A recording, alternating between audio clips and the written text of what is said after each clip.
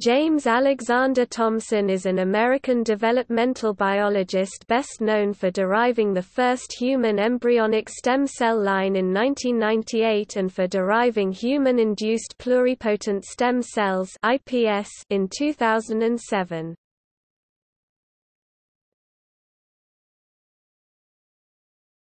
Topic: Thomson's research. Human embryonic stem cells can divide without limit, and yet maintain the potential to make all the cells of the body. This remarkable potential makes them useful for basic research on the function of the human body, for drug discovery and testing, and as a source of cells and tissues for transplantation medicine. In 1998, Thomson's lab was the first to report the successful isolation of human embryonic stem cells. On November 6, 1998, Science published this research in an article titled, "Embryonic Stem Cell Lines Derived from Human Blastocysts." Results which Science later featured in its Scientific Breakthrough of the Year article, 1999. In spite of their great medical potential, however, human embryonic stem cells generated enormous controversy because their derivation involved the destruction of a human embryo.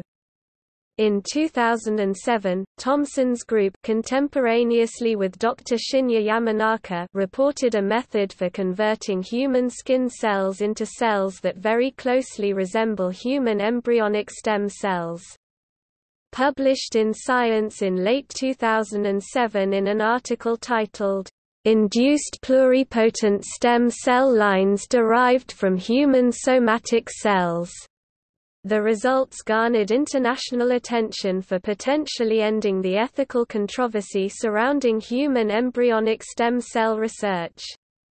Science later featured induced pluripotent stem cells in its Scientific Breakthrough of the Year article, 2008.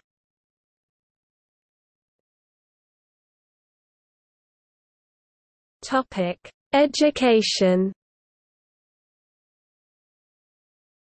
Thomson graduated with a B.S. in biophysics from the University of Illinois in 1981. He entered the Veterinary Medical Scientist Training Program at the University of Pennsylvania, receiving his doctorate in veterinary medicine in 1985, and his doctorate in molecular biology in 1988.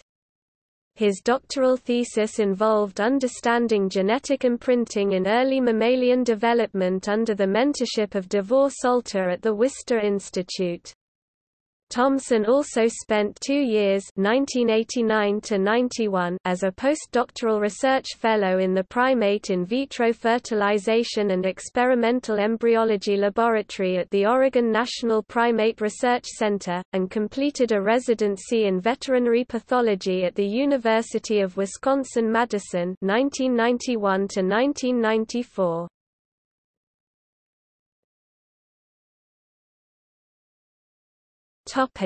Current employment.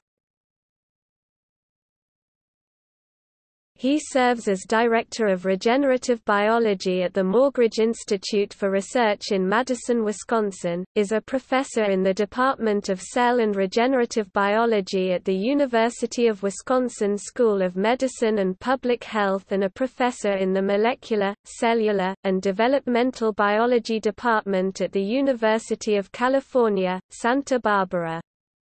He is also a founder of Cellular Dynamics International, a Madison-based company producing derivatives of human-induced pluripotent stem cells for drug discovery and toxicity testing. Awards. Thomson is a member of the National Academy of Sciences and the recipient of numerous awards and prizes.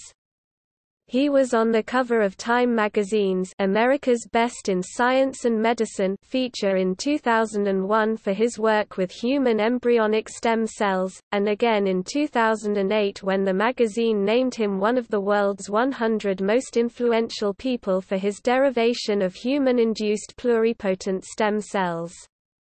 In 2011, Thomson was co-recipient, with Dr. Shinya Yamanaka, of the King Faisal International Prize and the Albany Medical Center Prize. In 2013, Thomson received an honorary Doctor of Science degree from the University of Illinois at Urbana-Champaign.